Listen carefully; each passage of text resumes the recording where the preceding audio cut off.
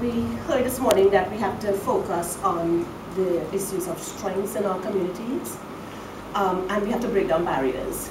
So there's a lot of hate in our communities, hate for the police, hate for the politics, hate for everybody. So we have to try to empower the communities, and we decided that we will build our process of 6 P's in a pod, providing opportunities for development and community. Say that again. Tell them to 6 P's in a pod, providing opportunities for development at the community level. Good. We thought that we needed to do this by creating the passion and working because we talked about our dream, our community dream, our bigger dream, which is creating the evolution through community, creating or achieving evolution through community-oriented education.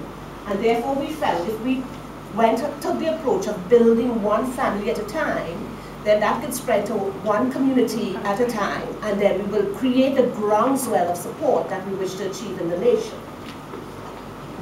So that was not a test. So we're going to create a passion. So we need to create a passion.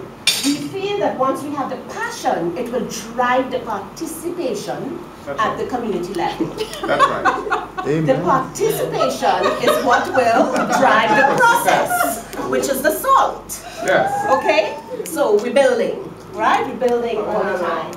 And then that process will result in the power, the empowerment of the community. That power will produce the community pride. So we're moving through the funnel, we're moving up to the funnel, and then that pride we feel is and produce a sense of belonging within the communities.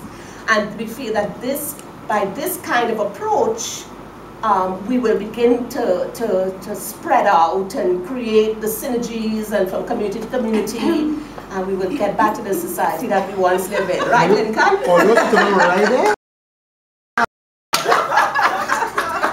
The what?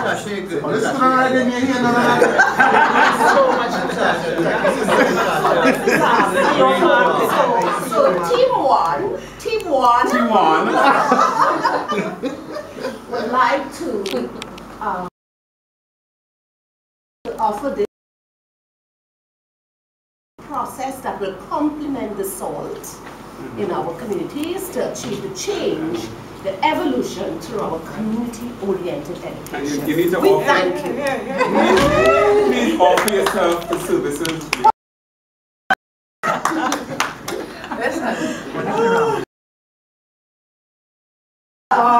Minister, rub it off. I have a couple arms and I want to tell you one.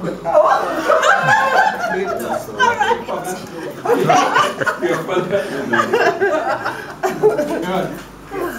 Very good presentations. Okay. So our task now is to look at all 3 presentations that are similar, those that we think are different but are important, and we come up with whatever list of practices or elements from these 3. We could arrive at 3 or 4 or 5 or 6, right?